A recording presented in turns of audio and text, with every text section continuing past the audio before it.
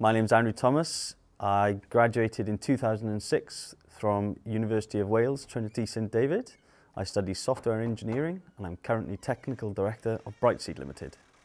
The most important skill that is required within my role would definitely be more man management, but also supported with the skill sets that I've learnt within software engineering.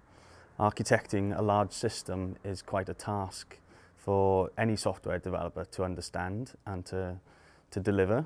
And this was one of the skills that was taught during our modules at the university. Brightseed is a digital creative agency and we have a large scope to be creative. The creative side as in the visual side, and there's also creative as in technical. We have to be creative to be able to deliver our software solutions.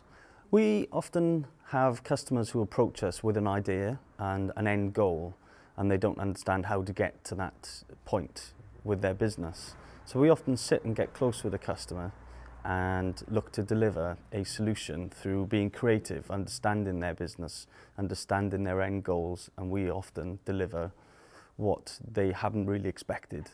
University of Wales Trinity St David certainly opened up my view of the skill sets required to be a software developer.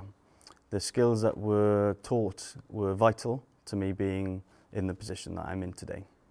I chose to attend University of Wales Trinity St David because they had the course that I was looking for to put myself in the position where I could be employable at the end of the course.